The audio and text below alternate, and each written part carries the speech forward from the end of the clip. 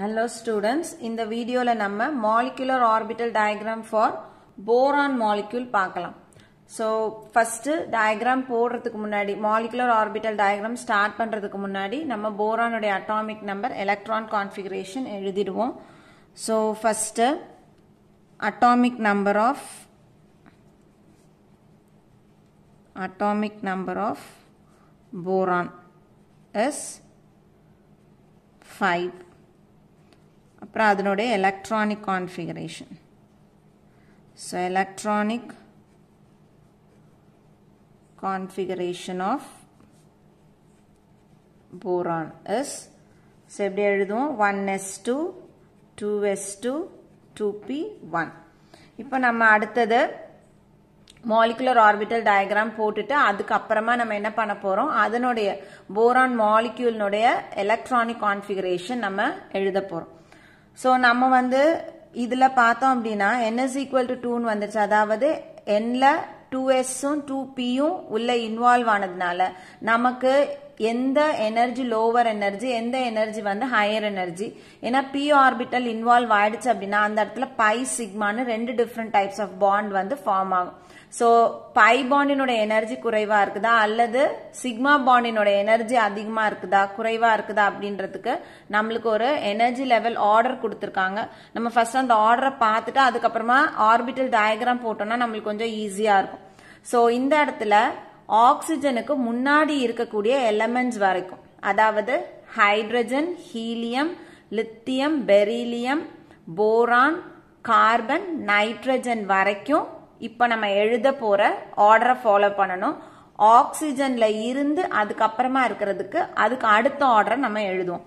So இது வந்துட்டு up to nitrogen வரைக்கும் எடுத்துக்கலாம். சோ ஆக்சிஜன் கிடையாது நைட்ரஜன் வரைக்கும் நைட்ரஜனை இன்க்ளூட் பண்ணி சோ நம்ம எங்க இருந்து ஸ்டார்ட் பண்ணணும் அப்படின்னா சிக்மா 1s இதை விட அடுத்த எனர்ஜி சிக்மா ஸ்டார் 1s அடுத்தது சிக்மா 2s அடுத்தது சிக்மா ஸ்டார் 2s அதுக்கப்புறம் பார்த்தோம்னா pi 2py is equal to pi 2pz அப்படின்னா இது ரெண்டுத்துக்கும் ஈக்குவல் எனர்ஜி இருக்குன்னு அர்த்தம். இதுக்கு அடுத்தது ஹையர் எனர்ஜி லெவல் எதுக்கு போகுதுன்னா சிக்மா 2px அதுக்கப்புறம்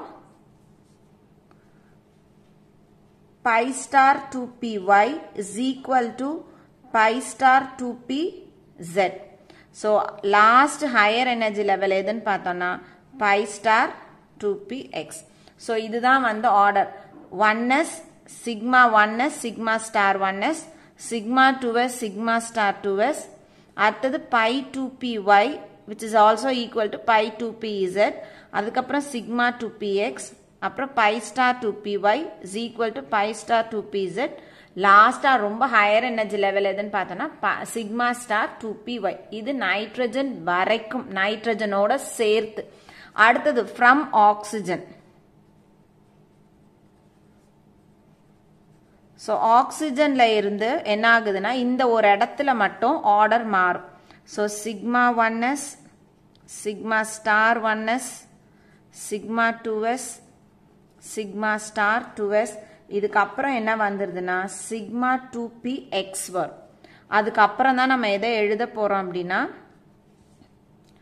pi 2py which is equal to pi 2pz அதுக்கப்புறம் இந்த ஆர்டர் அப்படியே as usual வந்துற போகுது pi star 2py is equal to pi star 2pz sigma star 2px. So இந்த ரெண்டு ஆர்டரும் நமக்கு போரான் வந்துருது அப்படினாவே இந்த ரெண்டு ஆர்டரும் தெரியணும். மனப்பாடமா தெரிஞ்சாதான் நமக்கு எழுதும் போது தப்பு இல்லாம எழுத முடியும். இப்போ நம்ம மாலிகுலர் ஆர்பிட்டல் டயகிராம் போடலாம். சோ போரான் அப்படின்றது நைட்ரஜனுக்கு முன்னாடி இருக்கு. நைட்ரஜனுடைய அட்டாமிக் நம்பர் எவ்வளவு வரும் அப்படின்னா Z is equal to 7. So 7 வரைக்கும் நம்ம இந்த ஆர்டர் தான் ஃபாலோ பண்ண போறோம். அதனால நம்ம இந்த ஆர்டர் தான் போரானுக்கு போட போறோம். இப்போ இதுல ஆர்பிட்டல் டயகிராம் போடும் பொழுது இதுல 1s வந்து கம்ப்ளீட்டா ஃபில் ஆயிடுது. 1sல ரெண்டு எலக்ட்ரான் வந்தது. அப்போ இங்க போரான் ரெண்டு போரான் இருக்குன்னா ஒரு போரான்ல இருந்தும் 2 எலக்ட்ரான். சோ 2 போரானுக்கு டோட்டலா 4 எலக்ட்ரான் வந்துரும். சோ 4 எலக்ட்ரான்னா பாண்டிங்ல சிக்மா 1sல 2 எலக்ட்ரானும் அதனுடைய anti bonding sigma star 1sல 2 electron என்ன ஆயிடுது ஃபில் ஆயிடுது. அதனால நம்ம அதை போடாம இந்த அவுட்டர்ல இருக்கக்கூடிய ஆர்பிட்டல்ஸ்னுடைய மிக்சிங் மட்டும் போட்டா போதும். இப்போ இது வந்து இன்க்ரீசிங் எனர்ஜி. ஸோ கீழேருந்து நம்ம என்ன பண்ண போறோம், எனர்ஜி இன்க்ரீசிங் ஆர்டர்ல போட போறோம். நம்ம போட போறது 2sக்கும் 2pக்கும். ஸோ இது ஒரு போரான் ஆட்டம், இந்த பக்கம் ஒரு போரான் ஆட்டம், நடுவுல போரான் மாலிக்யூலுக்கு போட போறோம். ஸோ போரானுக்கு ஃபர்ஸ்ட் நம்ம 2s, அதே மாதிரி இந்த போரானுக்கு அதனுடைய 2s. இப்போ இந்த 2sல எத்தனை எலக்ட்ரான்ஸ் இருக்கு, இங்க 2 எலக்ட்ரான், அதே மாதிரி இன்னொரு போரானுக்கும் 2 எலக்ட்ரான் இருக்கும். இப்போ அதுக்கு அடுத்த எனர்ஜி லெவல் எது 2p. ஸோ 2p பொறுத்த வரைக்கும் மொத்தம் 3 ஆர்பிட்டல்ஸ் வரும். ஒன்னு 2px, 2py, 2pz. அதே மாதிரி இதுக்கும் 3 ஆர்பிட்டல் 2px, 2py, 2pz. இப்போ இதுல நம்ம ஒரு எலக்ட்ரான் போட போறோம். சோ அந்த எலக்ட்ரானை நம்ம எதுல போடுவோம், ஃபர்ஸ்ட் ஆர்பிட்டல்ல போடலாம். இப்போ நம்ம இந்த 2 ஆர்பிட்டல், இந்த 2sம் இந்த 2sம் 2 அட்டாமிக் ஆர்பிட்டல்ஸ் ஒன்னா மிக்ஸ் ஆகி நம்மளுக்கு 2 மாலிகுலர் ஆர்பிட்டல் கொடுக்கும். அதுல ஒன்னு லோவர் எனர்ஜி, இன்னொன்னு higher energy. So 2 orbital mix ஆகுது, மிக்ஸ் ஆகி நமக்கு 2 மாலிகுலர் ஆர்பிட்டல் கொடுக்குது. ஒன்னு லோவர் எனர்ஜி, இன்னொன்னு ஹையர் எனர்ஜி. ஸோ லோவர் எனர்ஜியை நம்ம எப்படி ரெப்ரசன்ட் பண்ண போறோம், சிக்மா தான். s ஆர்பிட்டல்ன்றதுனால சிக்மா பை பாண்ட் வராது. ஸோ இது ஒரு 2s, இது சிக்மா ஸ்டார் 2s. ஸோ இது பாண்டிங், இது ஆன்டி பாண்டிங். அடுத்ததுக்கு இங்க வரும்.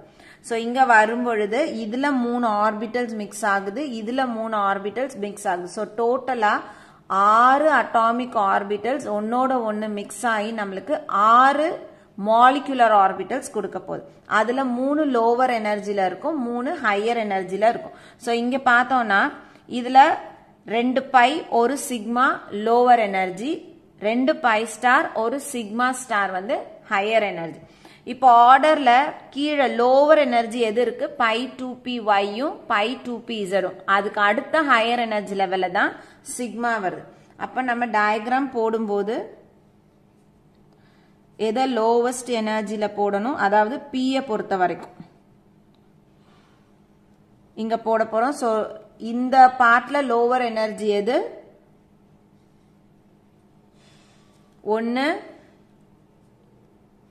பை 2py, இந்த பக்கம் இருக்கிறது பை 2pz.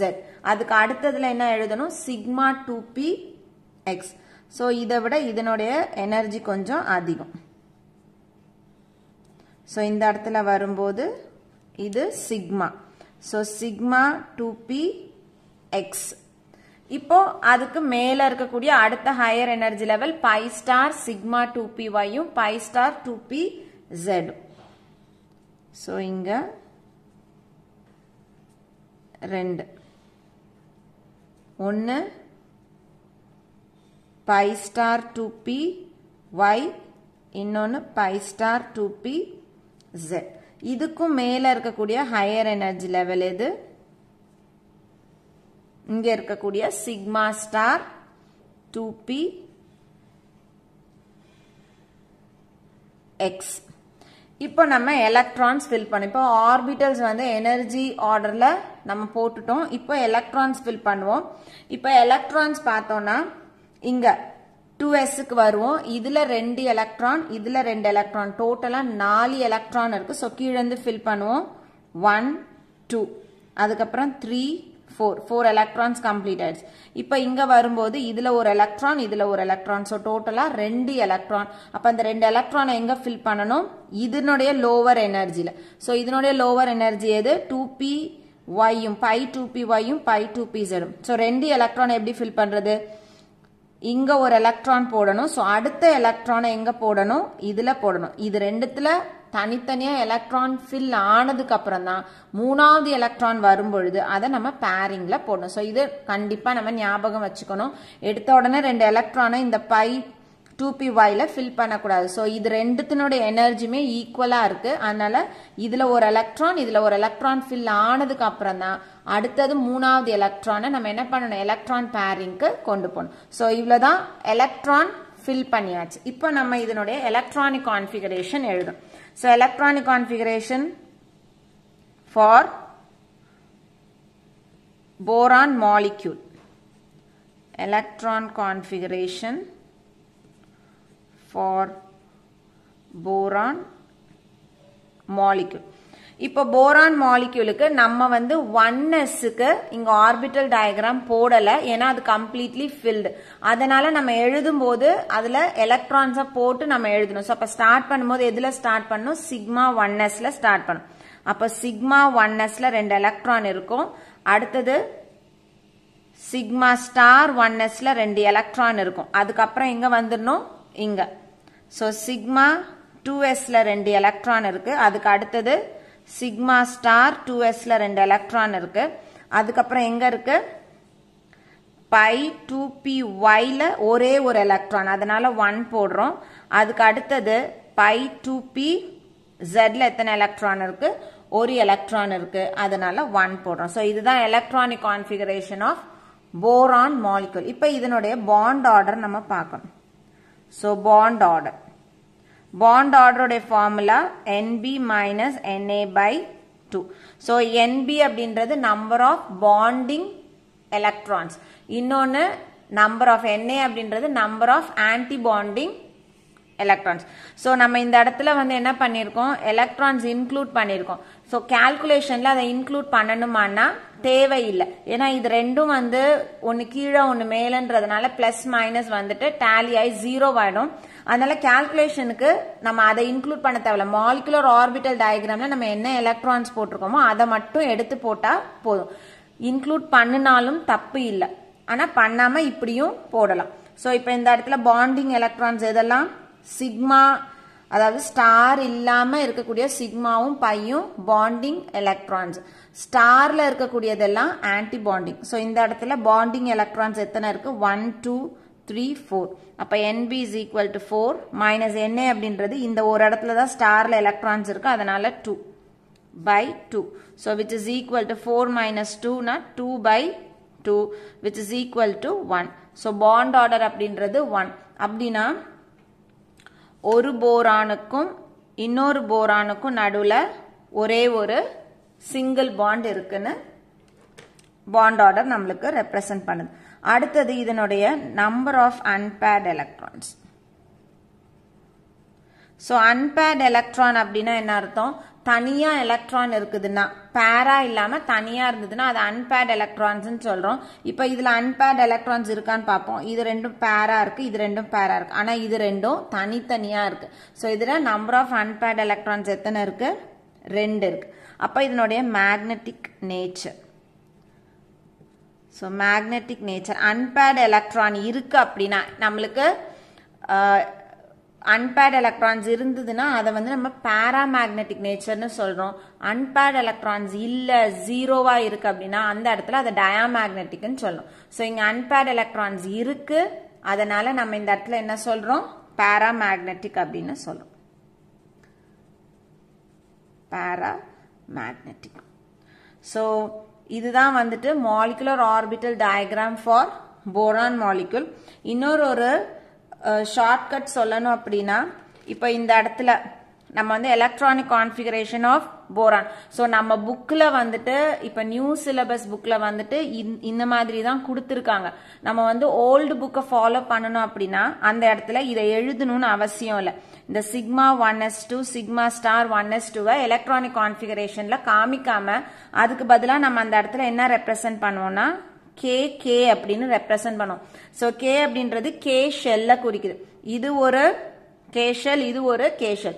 ஸோ கேகே அப்படின்னா அது கம்ப்ளீட்டா ஃபில் ஆயிடுச்சு, இந்த கேஷல் ஃபில் ஆயிடுச்சு அப்படின்றத அது ரெப்ரசென்ட் பண்ணுது. ஸோ கேகே போட்டு அதுக்கு பக்கத்துல நம்ம இந்த கான்ஃபிகரேஷனை எழுதணும். Sigma 2s2 sigma star 2s2 by 2py1 by 2pz1. So இது வந்து நம்மளுடைய